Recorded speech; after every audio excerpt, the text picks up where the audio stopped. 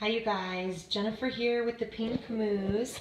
I wanted to show you how lovely it is when Citristrip works. It works really, really well with paint. Varnishes I struggle a little bit more, but with paint it's fabulous. So here we go. I put my Citristrip on, I covered it with saran wrap, I left it for a couple hours, I came back and watched this magic, okay? So I'm just gonna sit here and scrape. Oh my goodness, do you see that wood just coming off, and look at all that? Amazing. Here we go. Once again. There it is. Look at that. Look at that beautiful bare wood underneath that's going to happen on this china hutch. Okay, so we're just going to keep taking this paint right off of it. Full reveal to come soon.